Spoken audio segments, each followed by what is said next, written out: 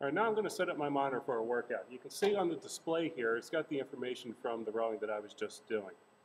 Now I can select a bunch of different workouts, or I can set up my own. What I can do is I hit this menu back button, and this will get me to the main menu. Give me a lot of choices. If I look here, it says just row. That's if I were to do what I was just doing. It'll give me a variety of information, stroke rates, intensities, that kind of thing. I can get into power, amount of calories burned, and things like that. So next workout is, or next button is a select workout. And what this will do is enable me to pick a particular workout. I can pick some from some programmed workouts that are already in here, maybe some that I've already done in history, or to create new ones. Fish game, that's a fun little game. It enables you to just have a little fun on the erg.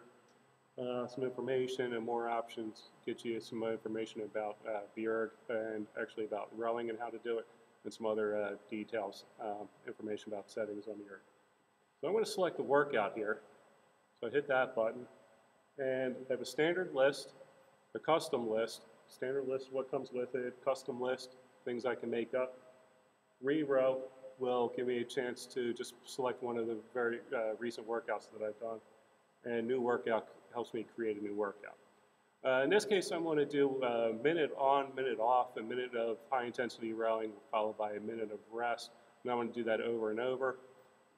You can set up all kinds of intervals in here. I can do it by distance. I can set it for, say, 2,000 meters with some minutes of rest.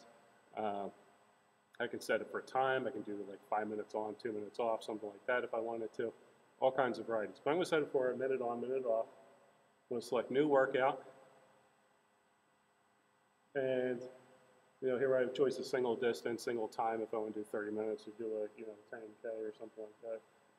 The intervals based on distance and intervals based on time. So I'm going to pick the intervals time.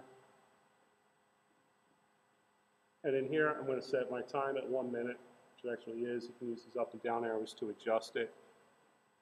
This will, increase it, 2, 3, see that? And then go back down to 1. And then I can use this to select the next digit. Okay, and I want to set my rest at 1. So I'm going to hit the little plus sign here, add a minute of rest. And when I'm done, just hit the little checkbox down here. And now my erg is set up.